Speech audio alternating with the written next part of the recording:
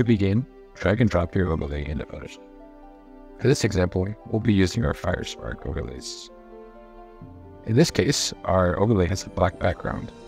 To remove this black background, you need to change the blending mode. I find the blending mode here. Click it and then select Screen. You can also play around with the other options, such as Lighten. In this case, we'll use Screen. Now we want to resize and stretch the overlay to fit our photo. Press Enter to place. If the overlay is too strong, you can adjust the opacity. In this case, we'll bring it down to maybe 80%. If you have parts of the overlay that might be in the way of your subject, such as some of these sparks here on his face, we can fix that.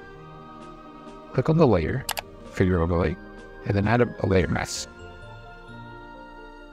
Now press the B key to bring your brush up, and make sure you have a black color selected. Now just paint over the parts that you wish to remove. And there you go, as simple as that. You can also add depth to your photos using overlays. So, same thing, we have our bubble overlay with a black background. So we'll go to the blending mode and change that to Screen. Now we'll reposition and resize how we wish, and then press Enter to place.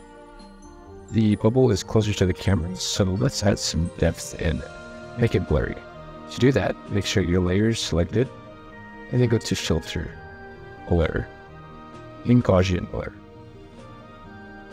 Then just pick the radius blur that you wish to use. So we'll use about 36, then press OK. We'll do the same thing, change the blending mode to Screen, reposition it, resize, and maybe we'll put this one a little bit closer to the couple. Right there.